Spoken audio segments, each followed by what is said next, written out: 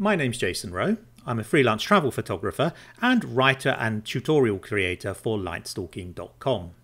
As many of you Fuji users will know, there has been a problem processing raw files from Fuji's X-Trans sensors when using Adobe products, in particular Lightroom and Photoshop.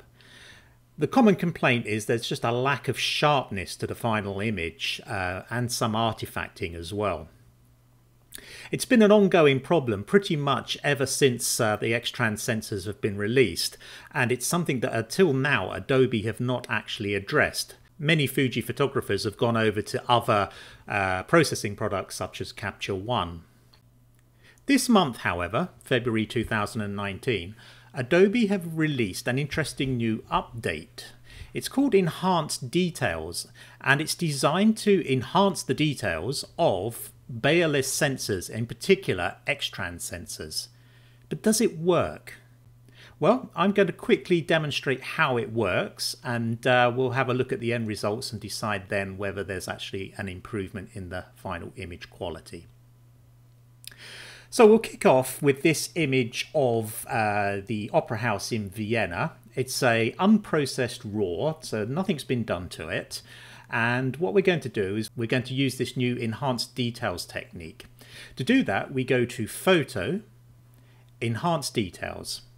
We wait a moment for it to load up, and we will get a zoomed in view of the actual image. Now, if we click on this magnifying glass, we can zoom out and then zoom in on any area that we wish to concentrate on.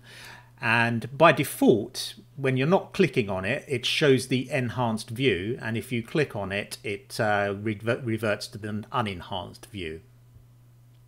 So we can't see an awful lot from this, so if we click the enhanced button and we'll wait a few moments, what will actually happen is Adobe RAW will now process that image into a new DNG image, which is Adobe's own proprietary RAW format. Now that's actually done, so if we click out, we now see that we have a second image here. It's usually positioned just in front, and you will actually in the file name see that it's got the original file name -enhanced and then DNG. So this is the enhanced processed DNG, and this is the original. And if we go to compare, we're now looking at the left hand side is the enhanced image and the right hand side is the original Fuji RAW, X-Trans RAW, and there is definitely some increase in detail, particularly if you look at the detailing and the work around the arch here. It's much sharper than in the original Fuji X-Trans RAW.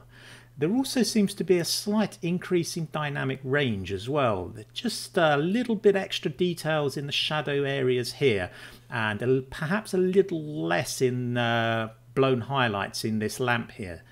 So there definitely seems to be some sort of difference. Let's just go back to the main screen there, and we'll just try it on one other image.